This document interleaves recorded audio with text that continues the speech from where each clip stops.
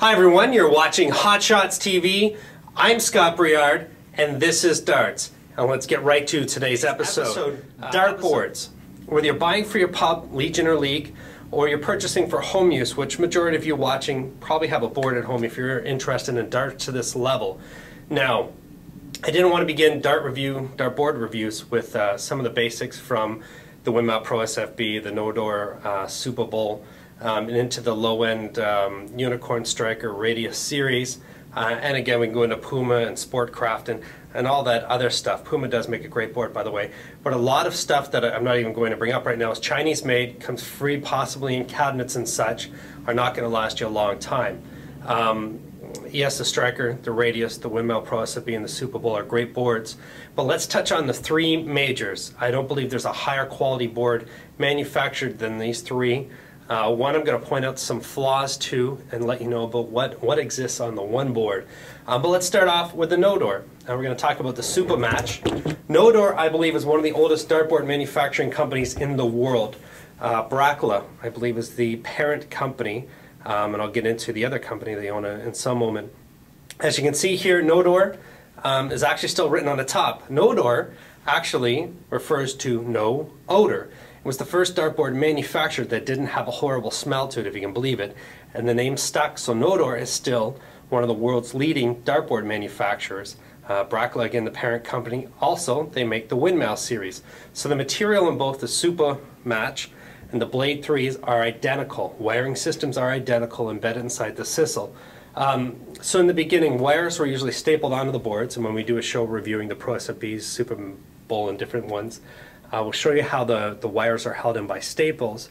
But the preferred boards for home use, certainly those at home are willing to upgrade from a $60 board to $80, $90, $95 because they know they're going to have it for years to come.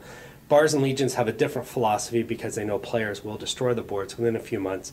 They may need to change boards every 6 months to a year. So, Nodor, the Supamatch here, wires are actually embedded inside the sisal. So the bullseye, no staples holding it in, and as well as to the outside. The benefit and the bonus to this, less bounce outs. Back in the 80s, before this technology was around, although I believe the Puma Bandit was the first board to ever have staple-free systems to it, there were staples always in the Nodors and Winmaus. Bounce outs occurred. One of the reasons why retractable darts were really encouraged and created back in the early 80s is because boards had so many wires and it was so easy to bounce a dart out of them. So as we see here with the Nodor, nice clean board. One of the downfalls compared to the Winmau Blade III that I believe, they've left a silver ring, the number ring in silver on the board. Now if you have one or more lights focusing down on the dartboard, you can get a reflection off this wire while you're staring at the board. It can be somewhat annoying, I guess, at times if you are focusing on the board and you've got a sort of a light bouncing off the silver wire. So that brings us to the Winmau Blade III, made by the same manufacturer. Materials coming from the same country in Africa. The pucks, I believe, and everything else is assembled there and then distributed through England. So the address has on the back of the dartboard. But the Winmau, still sponsoring the British Darts Organization. Benefit of Nodor, yes, they're low-end boards, and when we do a show on it, the Supamatch, percentage of the revenue actually goes towards the American Dart Association. The board is sold in the United States. And a percentage of the revenue goes towards the National Darts Federation of Canada if the board is sold in Canada. So great benefit to Nodor in that sense. But the board I prefer anyway is the Blade III. Many of you that have shopped at my store, this is usually the first board I pick up when you're looking for something to have for years to come. Looking for a dartboard that does not have staples to it to reduce the bounce outs. Blade III is sort of my favorite, and I know a lot of others feel that way as well. I was informed, I had a meeting last week with the Nodor Winmau distributors for Canada who informed me that although the Winmau, the Blade III is a preferred board around Southern Ontario, it's actually the Nodor, the Supamatch, that gets sold right across Canada. Maybe because of patriotism, and I know that that Nodor does fuel some funds into the National Darts Federation of Canada through their Canadian wholesaler. But again, my preferred board, the Winmau Blade III. So no staples at all to the wiring system. Everything's embedded inside the sisal. Great logos and designs to it. It's a crisp looking board. And again, the wiring system, as I mentioned, is painted white. so you do not get any reflection off it whatsoever. We, 10 years now, retail business, we've never had a Nodor or Winmau returned to us, in the sense of there's never been any manufacturing errors, anything that needed to be corrected onto the dartboard. Where, and I'll bring up the third board that sort of falls into this category, is the most widely seen board on television because of Unicorn's sponsorship of the PDC and how involved Unicorn was when the PDC first began. Very popular board because it is on television so much.